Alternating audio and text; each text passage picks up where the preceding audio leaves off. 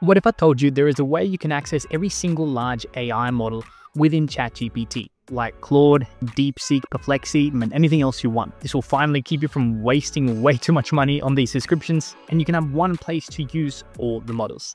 In this video, I'm going to show you why this connection can potentially save you hundreds a year. I'm going to show you the exact method of connecting ChatGPT to all these large language models, and I'm even going to give you a use case where you can start using this today. After using AI, I've realized, and I'm sure you've realized this too, that certain models excel at certain tasks. The classic one is that Claude, straight out of the box, tends to copyright a lot better than everything else. But the issue, for me at least, is that is another subscription I gotta pay for if I want to use Claude regularly, but also the context limits of Claude make it practically impossible to use unless you're paying $100 for it. Also, when it comes to coding, I tend to lean into Gemini Pro or even things like Qwen. They just seem to give me a better output straight out of the box, but now I'm stacking on another subscription. And when it comes to research, there's no doubt that Perplexity is still my favorite to do research online. It just gives you the best sources. But then again, if I want to use the premium version of Perplexity, that's another $20 that I need to pay.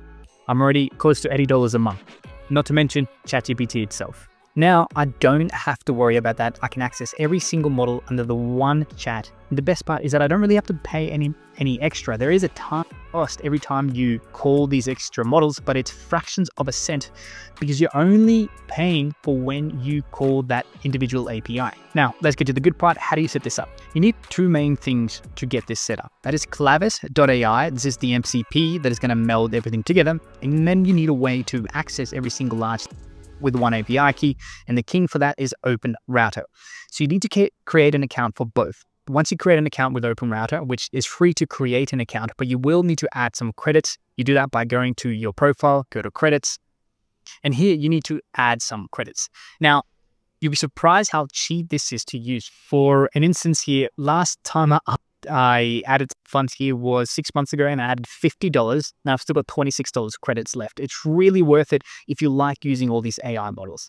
The next thing you need to do after you added some credits, you need to go to your API keys and you need to create an API key with this button here.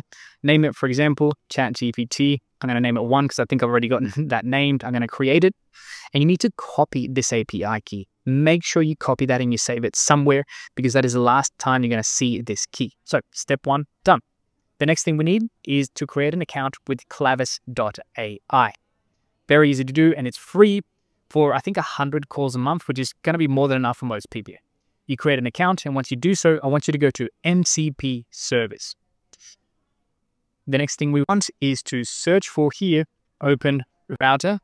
It's featured here. Once you click on that, you're going to go to get started for free.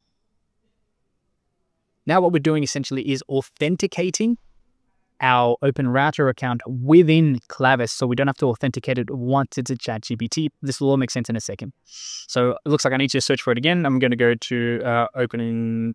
I'm going to go to openrouter, and you can see this here. I'm going to authorize this, and the authorization process is really easy. You're going to enter the API key that we just created from openrouter. I'm going to paste it there, click save. It's going to stay a while, and you're going to see this message, authentication saved successfully. Perfect. Now we're nearly not done.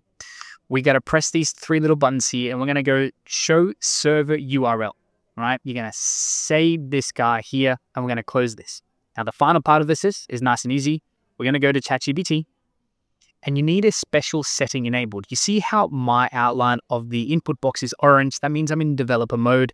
Let me show you how you can have access to this. You're going to go to your user profile, personalization, and go to connectors. You're going to scroll all the way down, and in advanced settings, which is something they just released a couple of days or weeks ago, I can't remember, by default, your developer mode is going to be disabled. So it's going to be like this. You see now the orange is gone off, but if I enable it by going to connectors again, going all the way down the bottom, advanced settings, now you see that I've got this new orange box outside of it. Now, there's a couple of things to keep in mind in here.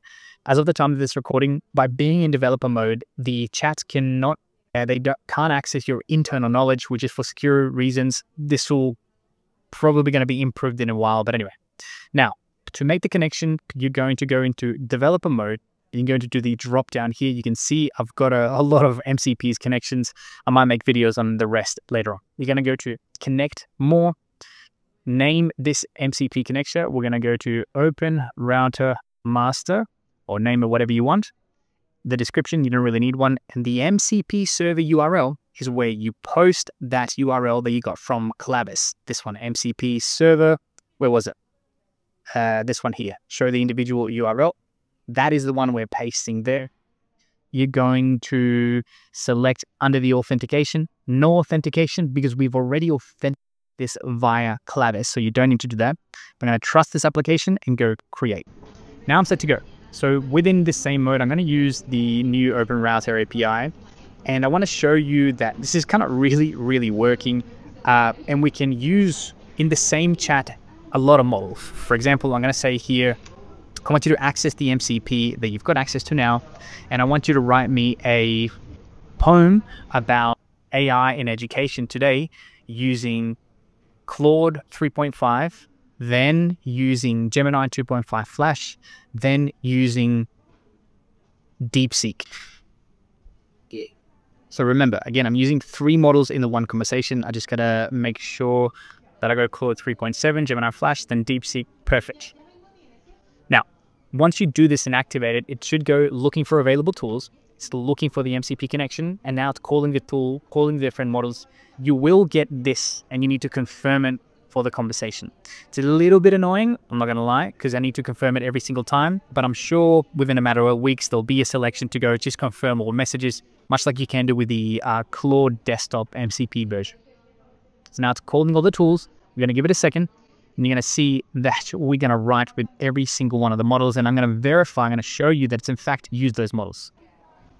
Perfect, now it wrote it with Claude. So again, I use Claude Opus 4, I use Gemini 2.5 Flash, and I use DeepSeek.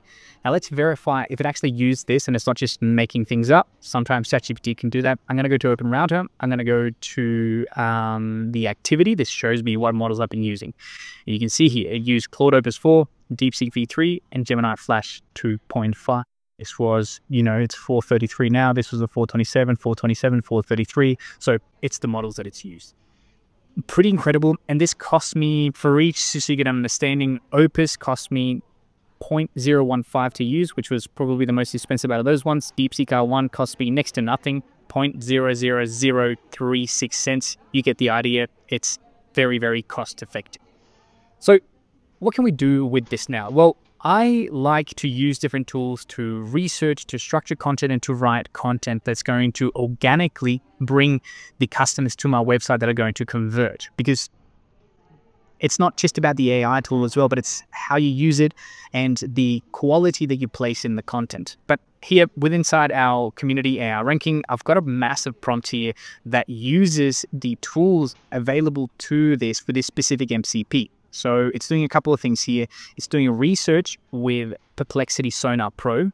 It's then understanding everything with Claude and making the prompt, writing it with Claude, and at the end, it's even giving us an interactive widget with Gemini 2.5. So I'm going to start the brand new chat. I've got the prompt pasted here, which is pretty humongous.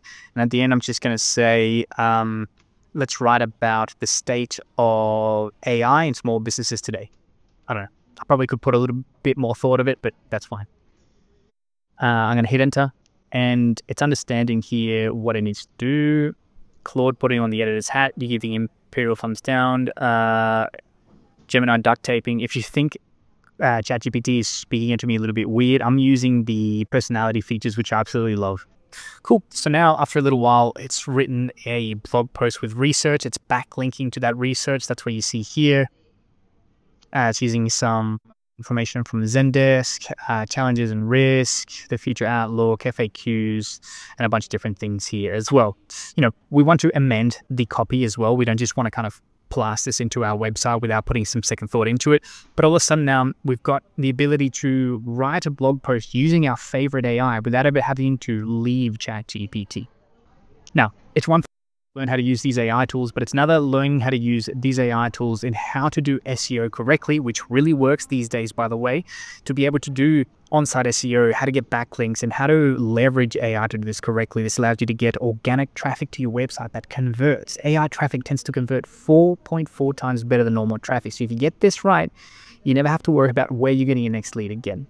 Now, if you want to learn how to do this, I've done a complete to free tutorial with all the resources that's available for you in the link as well. Now, how are you using this? I'd love to know what other MCPs I should connect and I should test out. Let me know in the comments below. Cheers.